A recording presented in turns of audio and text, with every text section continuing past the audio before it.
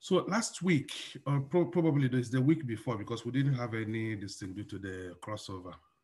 So we started the second chapter of James. The first part from verse 1 to 13, we were dealing with issues of favoritism, in the body of Christ. So we looked at a lot of issues there, how the poor are treated, how the rich are honored and recognized, and how the rich is oppressing the poor. So we thought that that sort of thing should not be happening in the body of Christ, that all of us are the same. If the rich comes, we embrace them. If the poor comes, we embrace them in the same way. And then we also thought about issues to do with the royal law, blasphemy. We thought about the whole law, that once, obviously through the law, you cannot, be saved because you can't particularly keep all the law. And we also discussed that there is no hierarchy as far as the law or sin is concerned, really. And once you break one law, you've broken all of them. So there's no hierarchy there. And then we ended by sort of looking at the issue that mercy always triumphs over judgment. And we are so lucky that in the eye of God, the mercy is dominant. And most of the time, God doesn't punish us from the whole things, the way we upset him, but he always exercises mercy on us. And, that is true. And it's something we need to recognize and actually be grateful for. So today we are going to move on to look at this part 2.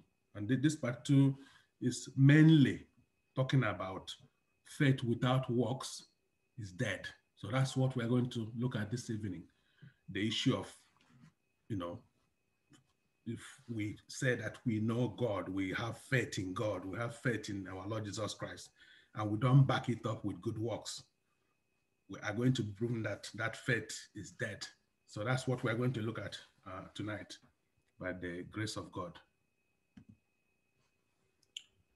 Okay, so as I said, the main topic here will be, do faith and work go together? And then we can come across or answer that question later on, that say that faith without works is dead. So that's the thing we are going to be looking at. Okay, so the general idea really is that real impacting and effectual faith will have results. There's no way we can say that we are Christians and we have faith and then there's no result. There's nothing, that some works that is coming out of our faith. That is, it's not, we can't really justify that. So, and when you have that real faith, it has to be lived out. You can't just carry it and go and be announcing you have faith, and then people are not seeing you living it out. It doesn't work like that. So faith is received alone, but it does not just stand alone. It doesn't work out. As we can see today, that when you have faith, you have to couple it with good works in order for people actually to see that you are a Christian. So it is to be shown. We have to show it as Christians. It's not something we just talk by the word of mouth. We have to live it out. We have to show it. So faith will be backed up by the proof that it is present in a person, yes. And if there is no proof, there's a good chance that the vessel is actually empty in the first place. So if you're not backing yourself up with some proof of that you've got the faith, some people might start doubting you whether you have the faith at all. So, for example, I'm giving an example here. If you just have a label on a Coke that says Coke, and when you open it and pour it out in a glass, all that comes out is chicken feathers. So you may come to the conclusion that the label and the content do not measure up to each other. Okay? Yeah, it's supposed to be Coke that is supposed to come out, not chicken feathers. So the same thing, the same case is with faith. So faith is given and received by Christ's work of grace only, the finished work of our Lord Jesus Christ on the cross. That is the only way we receive this. So the point James is making here is not that salvation requires works. Rather, real faith will result in an outcome that backs it up. We need to, there's no contradiction whatsoever with what Apostle Paul says about us being, saved by grace alone. But what we are saying, what James is saying here is that, this faith, that we have to, it has to result in an outcome. So it's just not like we are saying and we're not showing it. So faith will be lived out. Faith will be lived out. That's why I highlighted that in bold. Faith will be lived out in the believer's life, thinking, words, and action. In any of those things, people have to see that your faith. It's no good just saying it by mouth, but people need to see it in your life. People need to see it in the way you think. People need to see it in the words that comes out of your mouth and your actions. So faith will create initiative from the realization of who we are in Christ. And then we will live out our lives in him through his power and because of our convictions. Who we are in Christ. Faith will create initiative from the realization of who we are. Yes. Do you often ask yourself who you are? Does that question come across to you? You say, who am I? And then if you know who you are, you will be able to live out that faith and have the conviction really that things are going the right direction. But when we look at it, the type of faith James is actually referring here is not the genuine faith, the saving faith. Rather, it is acceptance of our lost precept. Or those people who think that they have faith, but they don't couple it with works. It's not a genuine faith. And if I can also tell you, there are three. You can look at faith from three different dimensions. One is the saving faith. Okay, I need to read this out for you. Or if you have your Bible, you can open it to Ephesians 2, 8-9, and then we can have the practicing faith, and then the intellectual faith, which is the one that James is talking about here, which means you just blah, blah, blah, blah it out without living it out. That's intellectual faith. And also that sort of faith will also be referred sometimes as dead faith. Intellectual and dead is the same. So faith that is not powered by Christ and not practiced by our trust and our obedience is useless, is false, and is dead. And it can even be demonic. Okay? So as we're seeing, this passage we are studying is it's not about salvation, but rather how we need to live our lives as Christians. And that is what we need to realize. So if we have to go now to the Bible and look in details now, let us first of all take verse 14-17, and then we'll see what the Bible has said there. So the summarization is that James is using a rhetorical statement here. He's asking what good is a faith of words and no action. Okay, it's just like a statement to say of what use is your faith when there is no action coupling it. Okay, so his point is that we are not to claim faith or brag about faith if we are doing nothing with our faith. Yes, we need to be doing something with our faith. That type of faith is not real if you're not doing anything with it. So faith is demonstrated by substance and connection. Okay, and that means how we choose to live our lives and touch others for Christ. That is it. Because if you have faith and you couple it with good works, others will see it. And maybe that is the way you can actually convince them to come to Christ. So it shows how our morality is applied. If we ignore our brothers and sisters in the Lord or in the world, while we boast we are in Christ, what good is our faith? James is asking. Okay, so our demonstrations are ineffectual and even detrimental to others. So faith is not a substance that is to stand unused. If you make reference to that scripture there of 1 John, you will also find out really that, you know, what is saying there about you having a faith that you're not really using. It is no good for nobody. It's no good for you. It's no good for witnessing. Definitely not good for bringing others to Christ. So if we look at it more closely now, we can see that James uses the word faith here as an academic affirmation, really. So what it means is that, you know, it just means that it is having a mere intellectual understanding without trusting in Christ as our Lord Jesus, as our Lord and Savior. Okay, so for James, the faith was not just an allegiance to doctrine, rather, it was to be a lifestyle. Yes, so it's not an allegiance to doctrine that, oh, I believe this, I believe that, I believe what the Bible says, I believe what the Bible says. No, it is to be something that we take as our lifestyle. Live it out. People see how you are living. People know you are a child of God, you know, and then you couple it up with good deeds as well. You believe in Christ, you couple it up with deeds. We're going to look at some examples here about, you know, when people are having faith and not doing anything with it. So it was just not an idea to believe in, but rather the purpose for our lives. Okay, I've highlighted that as well. I have highlighted that it has to be a lifestyle. It has to be the purpose of our lives. Also, faith is not to be passive, but rather active. Active, I've highlighted it as well. It has to be active. Yeah, it is the living spirit living in us, empowering us and growing in us. Just as that Galatians 5, if you read the whole of Galatians 5, will instruct you. So really, you know, we need to look at these things not as mainly an academic affirmation without backing it up, you know, with works. So works there or deeds refer to ethical behavior. So real faith is never to be hidden, indifferent, or independent from works. That's what the whole logic of what we're looking at tonight is all about.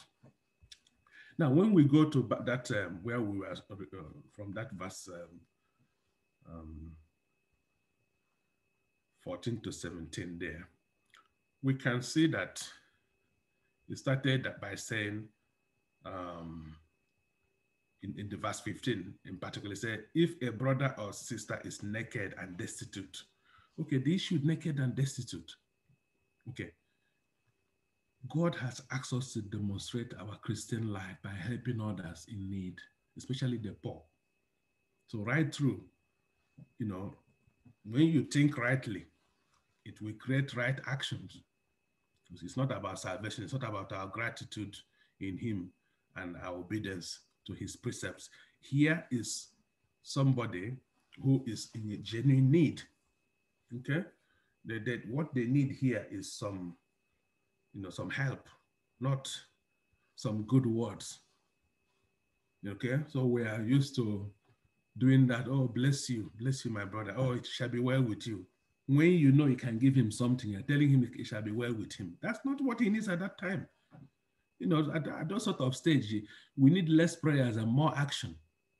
This chap is naked and destitute. They need either you to clothe them, give them something to eat, and you are telling him, God bless you. How can that help him? Yeah?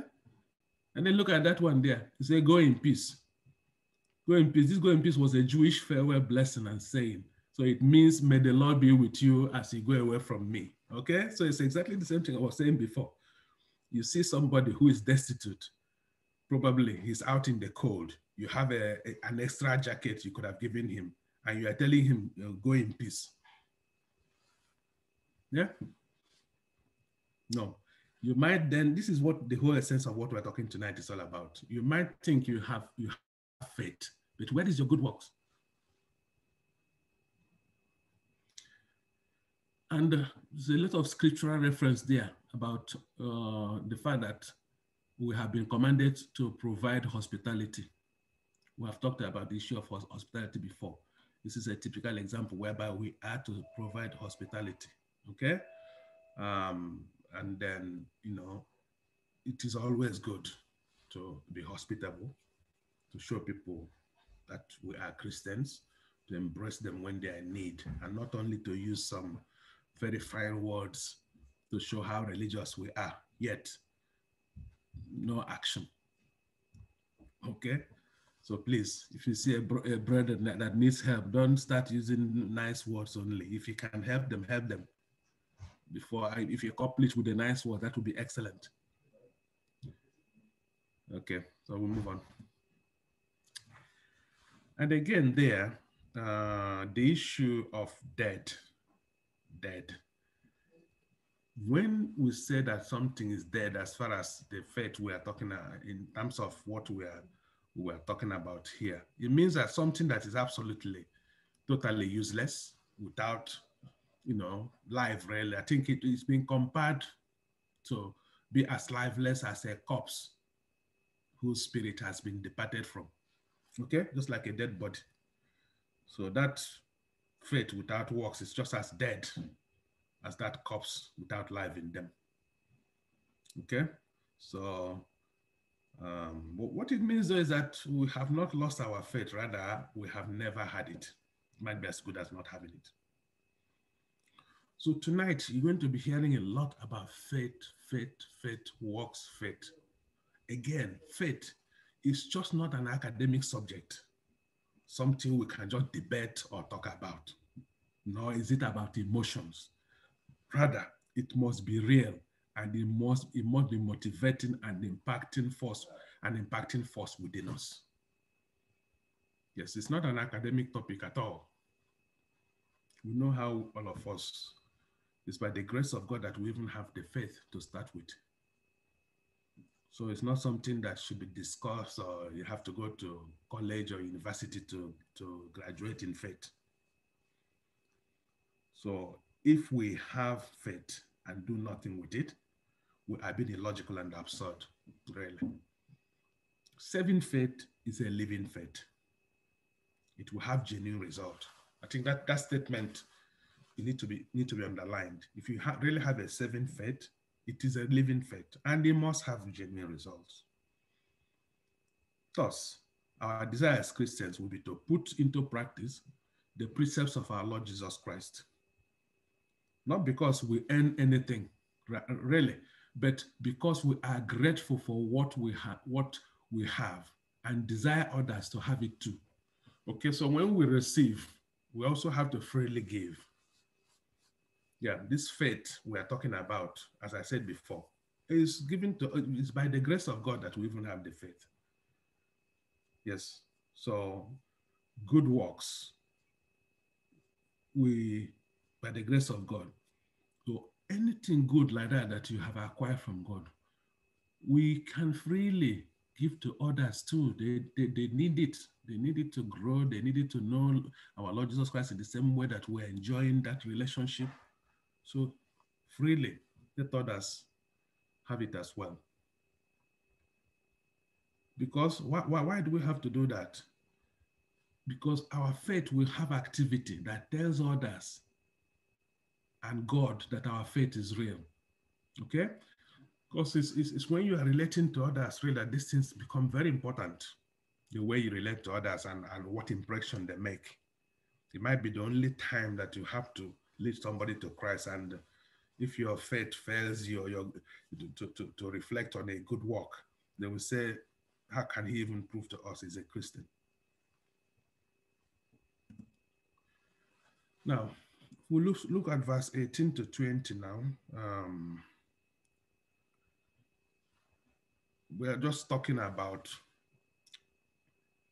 there will be a question now to say, but someone will say, you have a faith and I have good work. Show me your faith and I will show you my good work, all those things.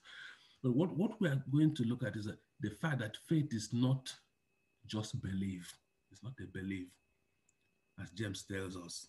Even the demons have belief in God. Belief does not save. Belief is different from faith.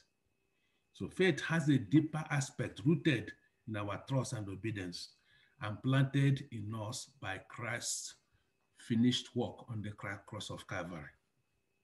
That is the difference. Yes. So it will have an involvement, partnership, and heart. So we are fools if we actually even start thinking that all we need to do is to believe in God and then take comfort that our salvation is assured. No, no, no, no. It doesn't work like that. So if you are thinking like that, then your assurance is not in Christ, but in your own feeble thinking. Yeah, we know that once you give yourself to Christ, that is the beginning of your Christian life, you will continue to exercise faith. You cannot just think everything is finished. Yeah. So we're going to look at this issue of if someone says, it's just a literal device to demand evidence to say, show me. So it was meant to introduce a subject to answer an objection. In other words, you cannot show me because your argument is unreasonable. So we're going to look at this issue about show me. So again, faith is like a wind. Faith is like a wind. We can't always see it, but we can see the effect, okay? Not to have dates with it is like having a flashlight, but no batteries. Having a flashlight with like no batteries. You can say that that one is a bit questionable. That's how we are comparing about, you know, if we have a faith that we don't have any dates with it. Yeah, so while it was saying that show me, James is trying to challenge those with faith to show their faith with outward fruit. Your faith has to be coupled with an outward fruit. James is not saying doctrine is unimportant, mind you. Doctrine is very, very important. Rather, if it is real in you, then it will be shown in you. Okay, so obviously in those days, the Jews were required to declare their oneness of God every day and then to exercise their faith in him. Many chose only to proclaim their faith, but did nothing with it. Now, the significance of that is that that is still happening today. But the reality is that God reads our heart, whereas others read our deed. This is very important. That's why I've highlighted that. Okay? Why is it important? It's important that your deed could be the only thing an unbeliever sees that will attract them to you. And it could be the source of you leading them to Christ. That's why your deeds your deeds are also important. Your deeds are also important. Okay? Because an unself person, it might be just that your deed that they see that very day and they decided they want to follow you. They want to know God. It becomes very important. One God. One God. So James places an emphasis beyond this just believing in one God, the hallmark of Jewish Sima. Now, the Jews were resting on their faith, on their words alone. Faith to many people has become merely an intellectual exercise, but there is far more to this. There must be trust too. It's not about only faith. It's not enough just to believe. If you have the correct doctrines, well, so what? What are you doing with that? What have you done with it? Then he made a comment there about the foolish of all foolish man. Yeah. So if we read actually there, you'll see where that comment was made. So that is in verse 20. But do you want to know, oh foolish man? So this is a very strong reprimand to wrong thinking and wrong behaving. Okay, so the reminiscence of the fool using the book of Proverbs and how judgment falls on that fool. So the problem is that don't be that fool. Don't be that fool. It's not worth it. It's not worth it. And dead here means not to have any fruit, as in no response from it. So dead works, fruitless work.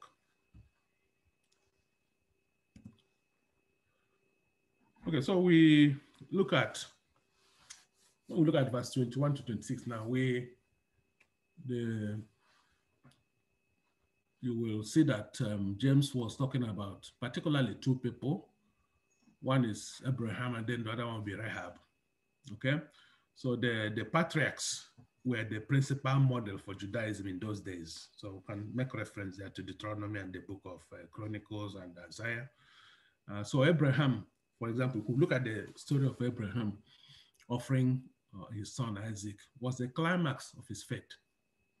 It was the climax for his faith. So for James to point them to Abraham was the ultimate means to make his case. Okay, so the context is living according to God's precepts, not for salvation, but rather as a response that our salvation has impacted us in a real way. So the Jews were being challenged that they must not only know the law, they must obey it too, or it is meaningless. So it is the same thing with the Christian. We do not have to, we do not, in these days, we do not have the law, nor need conditions for our salvation. That one has been, our Lord, what our Lord Jesus Christ did in the cross of Calvary has taken over those things. But what good would our salvation be unless we are transformed by his precepts into our character? Okay, so here James uses the example of Abraham and Rahab. Okay, so quite two personalities with the opposite. They are just quite opposite in their personality and the experiences and gift and call. But yet, in this context, they were united in faith. So we're going to have a look at, how this has worked out both for Abraham and Rahab. Now, Abraham was saved. If we look at the story of Abraham, he was saved by his faith in God.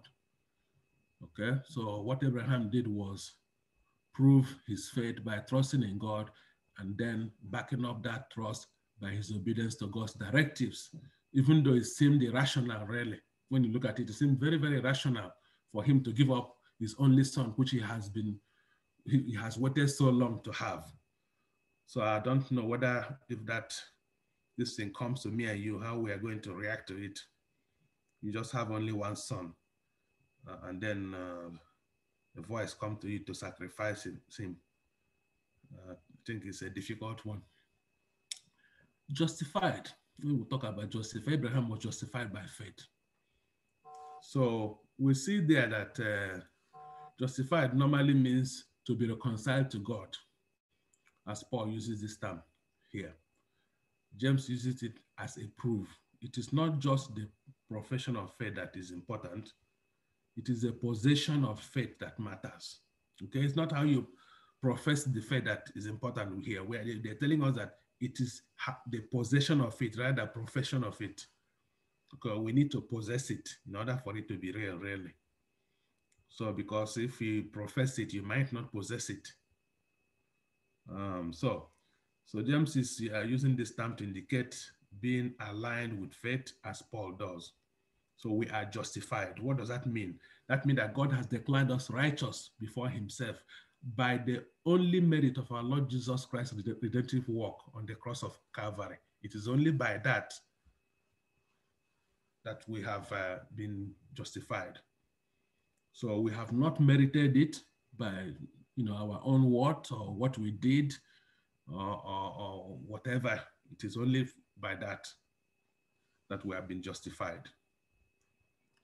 So that is important for all of us to know. So that one we have talked about that before. Yeah, so it's been made perfect. The perfect is when the true faith is visible and when it produces fruit. Okay, that is when we can talk about being made perfect. So faith and works are separate definitions and ideas, but they go together synergistically and are never separated from one another in somebody who thinks they are true follower of Christ. Your work and your faith has to go together. They cannot be separate, and you cannot separate them either. Okay, so again, let's have a look at the story of Rahab. We know that Rahab trusted in God and she was saved. Rahab was a prostitute, by the way. What happened there was that She hid the spies that were sent from Joshua. She knew the city was judged and doomed, and that the Hebrew were God's own people.